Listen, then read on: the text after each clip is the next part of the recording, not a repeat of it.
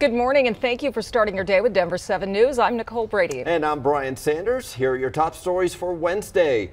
The Denver Broncos have landed longtime Seattle Seahawks star Russell Wilson as their new quarterback.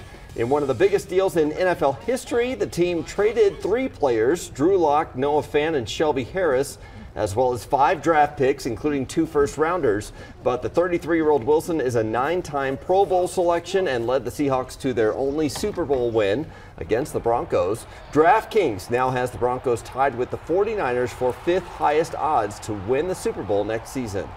2 people were hurt after a plane crashed on E-470 south of the Centennial Airport. Video from the scene shows the plane's engine on fire as crews tried to put it out. Authorities say 2 people inside were able to get out and were taken to the hospital with minor injuries.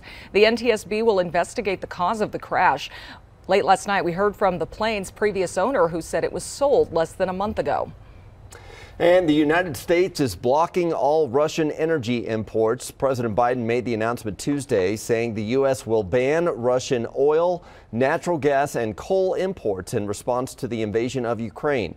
Experts say the ban will cause price increases at the gas pump, which we're already seeing across the Front Range. The average price for gas has jumped 50 cents a gallon in the last week alone. Here's Katie LaSalle with your Denver 7 Weather Action Day forecast.